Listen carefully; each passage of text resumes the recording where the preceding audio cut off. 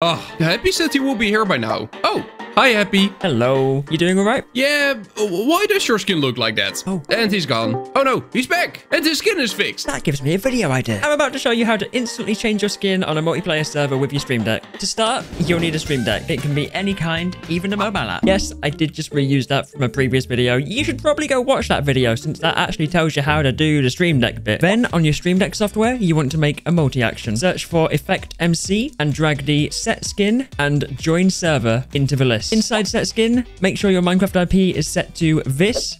Set the skin type to whichever one you want to use. Mine is classic. And then for the skin URL, head to the second link in the description. Search the name of the player's skin you want to use. Once on the player's profile, click the skin itself, and then you should see a download button. Right-click the download button and press copy link address. Then go back to your Stream Deck software and paste it into skin URL. And then for join server, set the Minecraft IP to the exact same as the one from the previous, and then server IP is the server you want to be joining. Yes, this does only work on multiplayer servers, and if you're wanting to do this on multiple servers, you will need to create a new set of these buttons for each server. Once you've done that, press the button and you should reconnect and your skin should be applied. If you want to set your skin back to what it was before, simply right-click the multi-action, press copy, right-click on an empty square and press paste. Then go inside and double-click on the set skin, go back to name MC, find the skin you want to go back to, right-click its download button and paste that into skin URL. And then that's it. You can now change your skin instantly using your Stream Deck. Why is this useful? I don't know. You probably want to record some skit and change your skin over time. Subscribe if you found this useful and let me know in the comments if you've got any questions.